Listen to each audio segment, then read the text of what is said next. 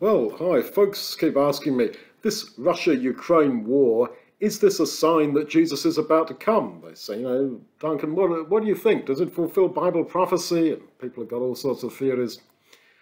Well, before I answer that, I'll tell you that I'm 55 years old and I've been a believer since I was baptized at the age of 16. And at different times in those years, I've been very enthusiastic that, hey, this world situation fulfills Bible prophecy and Jesus is about to come. And, well, I was sort of wrong because he didn't come. Why did I make those mistakes? Well, I have a personal relationship with the Lord Jesus. I want to see him. I am very enthusiastic to see him. And that of course, tilts a bit how I look at the Bible and world events. Oh, let's hope this is it. Let's hope that is it. And I wouldn't say in my defense, but I think it is also true, though, that there is a teaching in the New Testament that the believer is to live as if their Lord is about to come. That is how we should live. Whether or not he comes in our lifetime, in the bigger picture, doesn't matter, because death is as a sleep. And to be absent from the body in that sense is to be present with the Lord, because the next waking moment, the Lord has come in the resurrection. But I want to answer the questions about, do you think this Russia-Ukraine business is fulfilling Bible prophecy? And yeah, there is a picture presented in the Bible of the situation that there will be in the last days. And it is very tempting to look at the current world situation and say, that doesn't look like this could be it. And that's the spirit in which I give my answers. What I want to do is to first of all give you what I see as a biblical picture of the last days. And then we'll look in more detail at the general world situation at this point and the particulars of the Russia-Ukraine situation and how that does possibly fit in with the biblical picture of the last days. Well, the Bible is a Jewish book, and it is based on the land that was promised to Abraham, which is not simply the territory now possessed by the state of Israel, but the land promised to Abraham, from roughly the Euphrates River to the Mediterranean and down south a bit to the Egyptian border. Well, that's the focus of the Bible and of Bible prophecy, and I don't think that Russia, Ukraine, Britain, America, Australia, wherever, I don't think that they particularly specifically feature in the biblical narrative. What we do have is a picture in the book of Daniel and other parts of the Old Testament of how that land promised to Abraham is going to be dominated by a series of powers, and then the Lord Jesus shall return at a time when those powers are dominating the land of Israel. Well, at the moment, there is the state of Israel that formed in 1948, and we have prophecies like Zechariah 14 that says just before the Lord Jesus comes, Jerusalem will fall to her enemies, the nations around her will attack her, women raped in the streets, people dragged off into captivity, many people killed, and then the Lord Jesus appears on the Mount of Olives from where he ascended to heaven. He will so come, the angel said, in like manner as he was seen to ascend into heaven. And that picture continues as a golden thread all through the Bible, culminating, of course, in the book of Revelation, where again you have the earth, or the land, I would say the land promised to Abraham, being dominated by a 10-horned beast. And you have this number of 10 very often in the Old Testament. Psalm 83 describes a situation where 10 nations that surround Israel will attack her like a beast. Ezekiel 38, you have 10 nations that are going to form a confederacy and attack her. And according to a number of those prophecies, the people of Israel and the land of Israel are going to suffer. So I obviously don't buy the sort of Christian Zionist idea that every bullet fired by an IDF soldier always goes to its mark. You see, the whole reason why this thing is structured in the way it is to lead Israel to Jesus Christ, is to lead them to repentance and to re-entering the covenant with God. And unfortunately, that is going to require this invasion that the Bible, from the Old Testament right through to the New Testament, keeps on predicting. The Lord Jesus in the Olivet prophecy spoke about this when he said that Jerusalem shall be trodden down of the Gentiles until the times of the Gentiles are fulfilled and game's over for this world and he comes back. 2 Thessalonians 2, there will appear a man of sin in the Jerusalem temple, in that area, who will be destroyed by the brightness of the Lord's return. So, putting it all together, yep, there is going to be a sort of Assyria, or Babylon, reformed, a redivivus, as it were, of the old Assyrian Empire that dominated Judah and captured and took away God's people into captivity, and the Babylonians who came and desecrated the temple and so on. This is going to be repeated, okay? And I suppose it couldn't really have had much of a chance of being fulfilled before 1948. There was no state of Israel.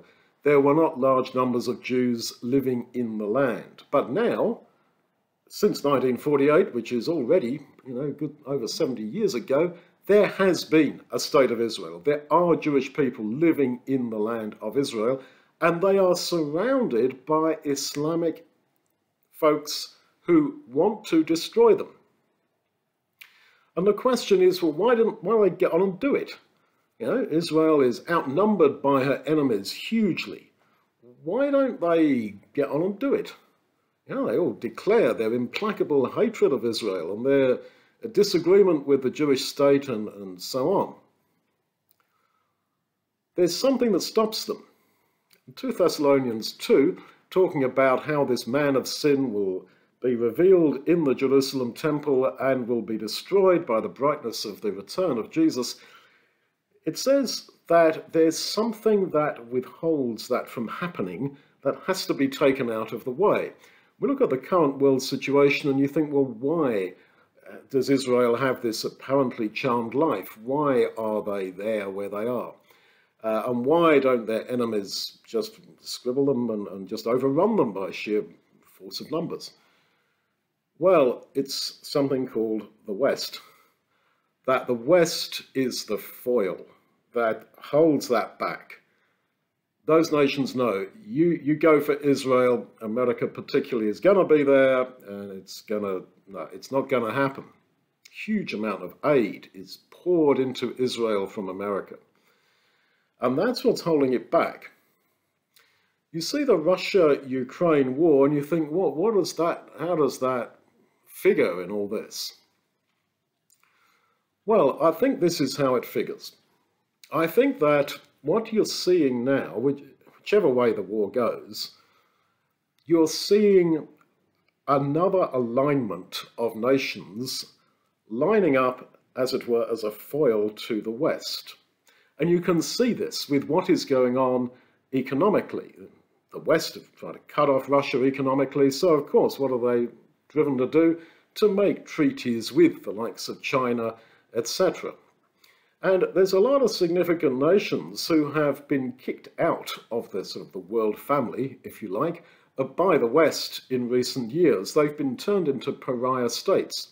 Syria, Iran, North Korea, Afghanistan. Now, they are all characterized by a very strong hatred of Israel and a desire to destroy Israel. Then you've got China, and you think, well, I don't think China would particularly side with that bunch. Yeah, China wants money. That's all they're about. But they also have a pride thing. Very, very upset over Taiwan that they consider is theirs, and America has said, if you go into Taiwan, we will start a war with you, China. Well, that suddenly puts China in a different position. So you have this range of nations who have been made pariahs one way and another, or fallen out with the West, who have been driven by the situation with Russia and the sanctions against Russia. They've been driven to come together. And there's other nations here and there around the world who are not opposed to getting involved with the alternative to the West, for whatever reason, Venezuela, all sorts of places. Now, when I was a kid growing up, it was the Cold War, and the West had its foil. It was called the Soviet Union. And there was this sort of balance of power between the two. The Soviet Union broke up about 30 years ago, and a number of the republics, as it were, joined the West. Our beloved Latvia, Lithuania, and so forth, joined up effectively with the West. And so for the last 30 years, the West has been without a foil.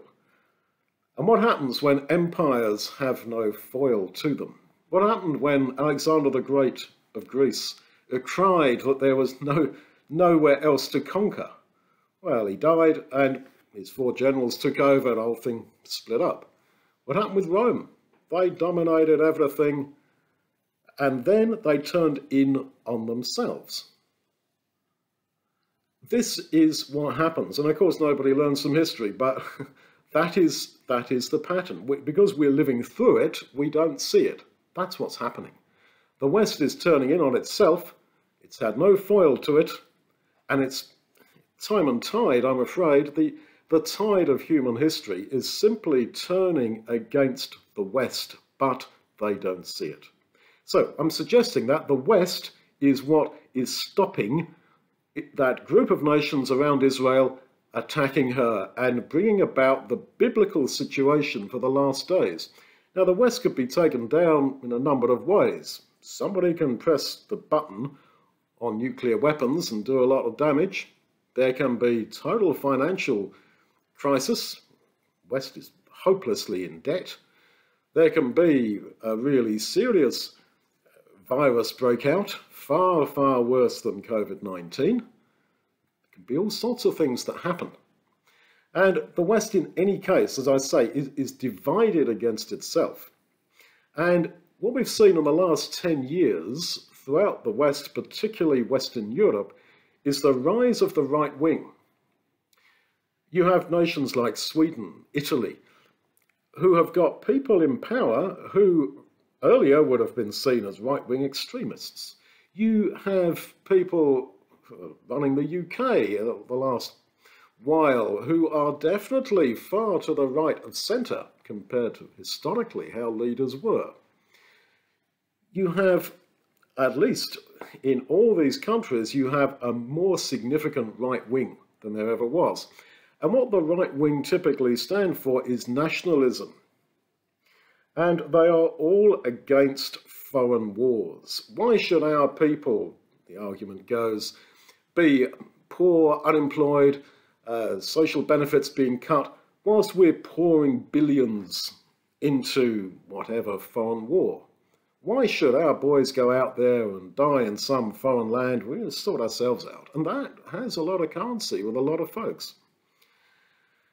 You have the problem of democracy, that the idea is that you have multi-parties, and the theory is that the majority choose their leader. Well, it's a nice idea, but that isn't how it quite goes, because if you have multi-parties, you can have a position quite easily, where out of 100% of people in a country, only 25% actually voted for the guy who's in power. Depends how you run the electoral college, it depends on how many parties you've got competing, things like that. And as Winston Churchill quipped, the biggest argument against democracy is a 5-minute chat with the average voter. In other words, people are woefully misinformed. They watch something on YouTube and consider themselves a world expert, and they vote accordingly. So that means that the people who are in power are, in fact, people who are trying to bring together very disparate coalitions. And so you have arising a weakness of leadership. And that's another thing that I certainly see in the Western world, a very low quality of leadership. There are not strong leaders any longer. There's huge division. You take America, America, from what I see, has never been more divided. It is just impossible to talk about politics because you're either on one side or the other or this side or whatever. Society is dividing. The West is turning in on itself. And as I say, look at the time and tide of human empires. You get to the top and then you go down because you turn on yourself. Now, whether that is so or not, or whether you particularly have one particular view on this point or that point, I think that is how it is. People are deeply divided. Issues such as LGBTQ plus, etc., divide very strongly and understandably. You know, one group sees it this way, another group is seeing it that way, Western society is divided more than it ever was. It really was. And the old school issues and leaders that kept the story together, like the Queen of England, whatever you think of her, but she did keep folks together, they're gone now. So you have a divided West that is imploding on itself, that is hopelessly in debt. And you have a rising, for the first time in 30 years, a foil to the West. And you have a rising spirit of nationalism, or at least the nationalistic argument has got to be taken into account by the politicians who are trying to bring together all these different interest groups and parties in their various coalitions. And rushing out to the Middle East and getting involved in a war out there, no. Especially for Jewish people, there is a rising element of Islam in the Western world, and it's in politics, etc. Very unlikely, I would say, that they're going to rush in there and support Israel. So, what does this mean? Getting back to Russia and Ukraine. What's the outcome of Russia and Ukraine is that an alternative has been forged to the West. And that alternative includes nations that have got nuclear weapons. North Korea, Iran, for sure, Russia. And they're quite happy, it seems, to consider using them. They are not simply holding them as a deterrent against the West. They are showing themselves happy to proactively use those weapons. And if you want to have a fight with the West, well, you don't go and invade the UK or invade the United States. You pick on someone who is their poster boy or their little person whom they're supporting, and you go into them. And Israel would just be a great opportunity to do that. But the will to fight foreign wars is going to go down. That is already what folks are saying in the West about supporting Ukraine. Why should we support Ukraine? Why should we pour all this money in? For what end? Very nebulous ends. Nebulous in the eyes of average folks who can only see what's in front of their two eyes, what's going on in their life, their standard of living, the standard of living of the guys they live with, work with, their families, etc. Why should billions be poured in out there? That's the argument. And in the end, that argument, especially in an economy that's been weakened by COVID, that's been weakened by endless borrowing, etc., this argument, whether, as I say, right or wrong, whether you agree with it or not agree with it, that in the end sways politicians because you've got to get votes. That's your job as a politician, to get votes. That's what your job is as a politician in the end. That is democracy for you. You've got to get votes. So you've got to be the people's man or woman. You have to be. So that's my view of the significance of the Russia-Ukraine war. I do think it's significant because, as I say, that along with the background issues, bankruptcy, the legacy of COVID expenditure and so forth, have left the West in a position where after that war in Ukraine is finished to some degree, there's going to be a lot of thought that says never again, at least not quickly, especially I think for the United States. They historically, First World War, Second World War, were always leery about wars in Europe, and for good reason, really. And when it comes to what for them, I suppose, does not have a lot of strategic value, and that's Israel, why? Why do it? What with, Muslim voices within your own party or your own nation saying, no, no, no, etc. No. So, back to the Bible, 2 Thessalonians 2, that which is stopping it, which is hindering, is going to be taken out of the way. And I do think that the issues related to the Russia-Ukraine conflict are actually for real.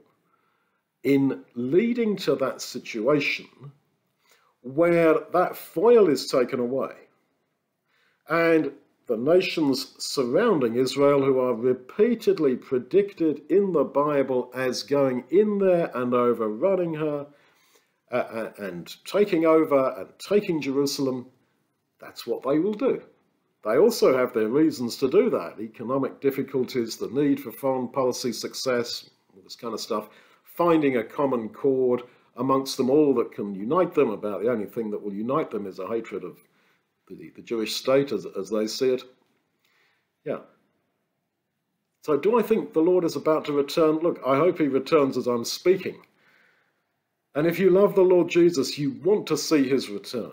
And you are confident in his grace. If you've been baptized into the Lord, you are confident in his grace. You can be confident in his grace. You can be confident of salvation, so you want to see him. This is the cry of all the faithful right through the Bible. Lord, how long?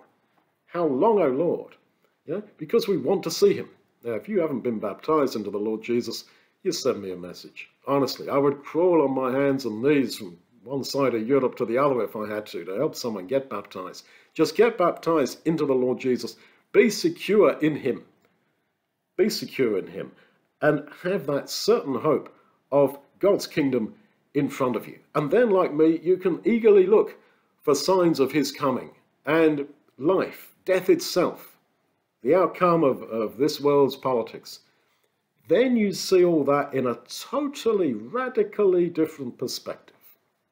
But what I'm saying is, as a matter of interest, I do think that the situation that is developing as a result of the Russia-Ukraine war is part of a wider situation that is going to enable the biblical picture of events in the last days, of the world situation in the last days around Israel. It's enabling that to come true. Thank you. Well, this is the wall. This is the wall that divides the West Bank from Israel proper, as it were. I was driving down the Highway 6 here, so don't tell me that Israel is now dwelling without bars and gates. Look at that barbed wire. Israel is dwelling with bars and gates, so the Ezekiel 38 invasion is not going to be happening just at this moment, that's for sure.